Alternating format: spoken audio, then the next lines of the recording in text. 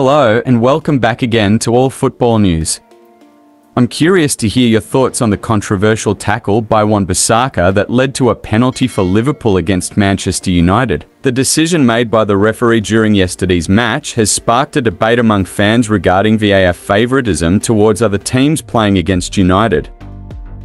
It's intriguing how the tackle appeared to be clean with no contact made, yet resulted in a penalty call. Let's take a moment to discuss this controversial topic regarding Wan Bissaka's tackle during yesterday's match against Liverpool. It's intriguing how VAR decisions have been the subject of much debate, especially when it comes to matches involving Manchester United.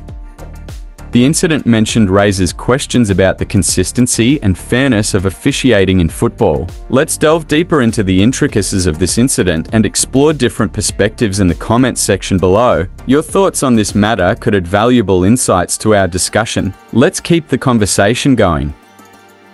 Let's have a debate on how this Wan Bissaka tackle against Liverpool player led to a penalty and how VAR has been favouring other teams who play against Man United. On yesterday's match against Liverpool, Man United defender Wan Bissaka went on a free tackle. The tackle was very free that his leg didn't even touch the player, but yet the referee whistled for a penalty, which is the second time this week that United is facing this kind of treatment.